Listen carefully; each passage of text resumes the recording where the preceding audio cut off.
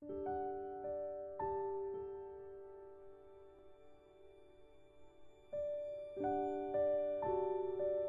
28, Saturday of the fourth week of Lent.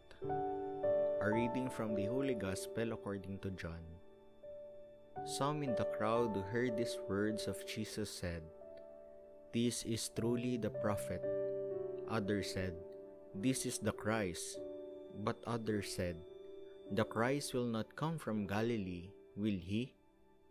Does not Scripture say that the Christ will be David's family and come from Bethlehem, the village where David lived?" So a division occurred in the crowd because of him. Some of them even wanted to arrest him, but no one laid hands on him. So the guards went to the chief priests and Pharisees, who asked them, "Why did you not bring him?" The guards answered, "Never before has anyone spoken like this one." So the Pharisees answered them, "Have you also been deceived?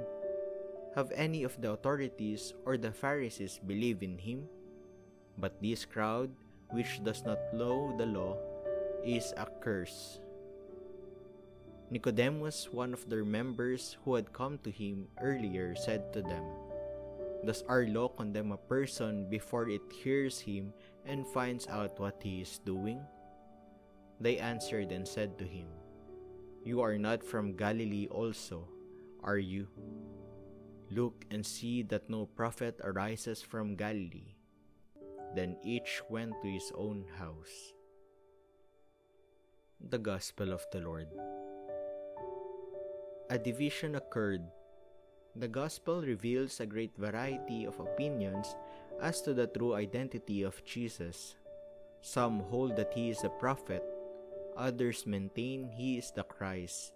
Some admire Jesus, others wish to have him arrested.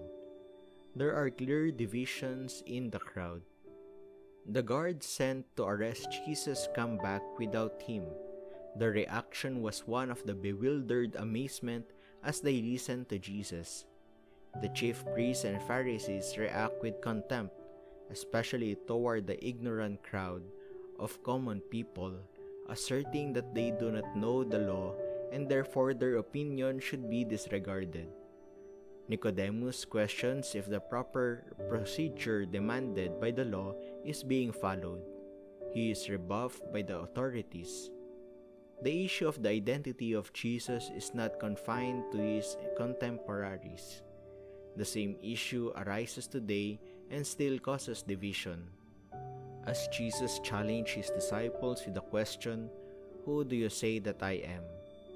we, as Jesus' contemporary disciples, are asked to declare our faith. What answers do my words, attitudes, and deeds give to the question of Jesus' identity?